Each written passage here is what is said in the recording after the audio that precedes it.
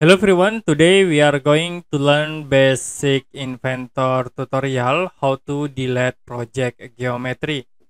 For example, I will create sketch and draw rectangle and use extrude tools to convert into 3D.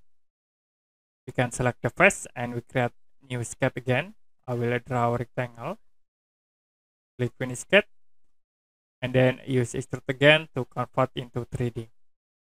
Now I will click at this face, click start to the sketch, and then you can orbit. I will use project geometry. You can click at this icon, and I will select at this line as a reference.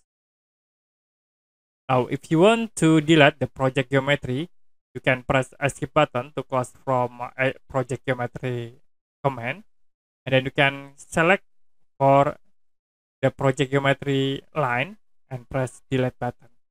So to be automatically delete the project geometry. You can click again, delete, click again, delete.